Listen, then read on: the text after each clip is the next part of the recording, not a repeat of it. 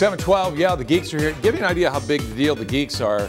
Andre Borchberg, who's the pilot that set the world record by flying from Nagoya all the way to Hawaii, went to your studios for your show. What was it, a couple days ago? Last night? And of course, last night was early this morning was the big announcement that they are ending their around the world voyage for a while. For a while, they're gonna restart it in 2016. But they came to the conclusion because of the impact on the batteries and the fact that they have to change out all those batteries and the fact that they're entering into this period of time when the day is getting shorter and they have to really go back and reanalyze, you know, the cooling, the heating of the batteries and the cooling of the batteries, that they're going to stop now and then restart in 2016. So this long conversation that they had one-on-one with Andre Borchberg, and who else was there?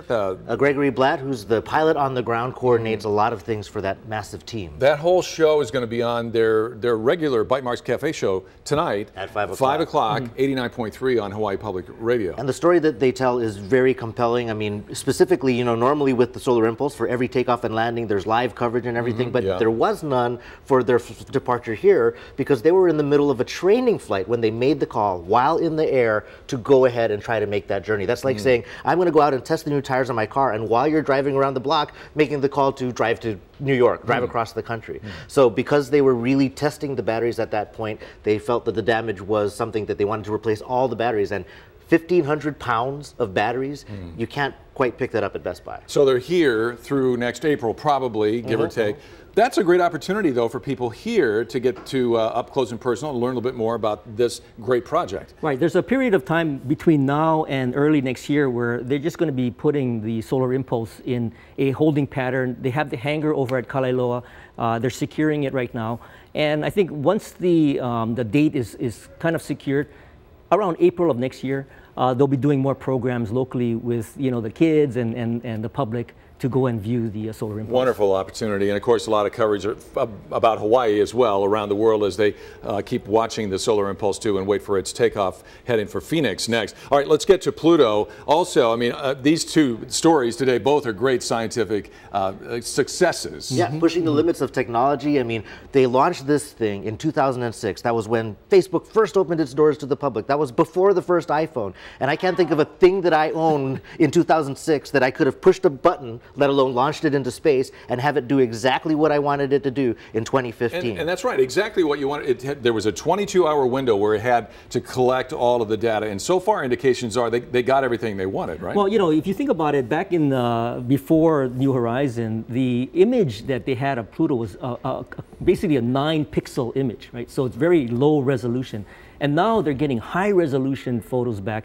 The camera that they had to construct for this mission had to function in like minus 56 degrees centigrade. So really, really cold weather. And you know, to have it operate over this 10-year period to actually get there is simply amazing. 9.5 years plus 3 billion miles it travels. And it works. It's going 71,000 miles an hour. I mean, I can't even imagine that speed. And to take a picture while you're flying past it, that's amazing. Yeah. I think we actually have the sound of the New Horizons spacecraft going by Pluto. Craig, do we have that? It goes.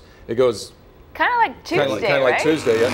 That's what it sounded like. Yeah, well, that's amazing. And we'll look forward to the show tonight where you talk to the Solar Impulse guys, Andre Borchberg, the pilot that set the record. That's at 5 o'clock, 89.3, the Bytemarks Cafe. Right, we've dedicated the entire 60 minutes to them. So, you know, a lot of information probably that doesn't get covered in mainstream, but you know, we'll get into the details on the show. And they knew that the delay was coming, but they couldn't talk about it. That must have been really painful. It was tough. Brian and Burt, thanks so much, guys. The Geeks on the show with us every once in a while. We love it when you are. And we're going to do a little dance here as we had to break.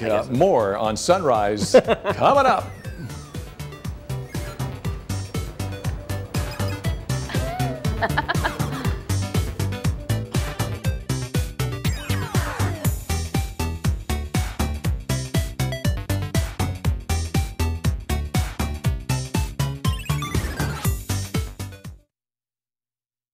Traffic reports on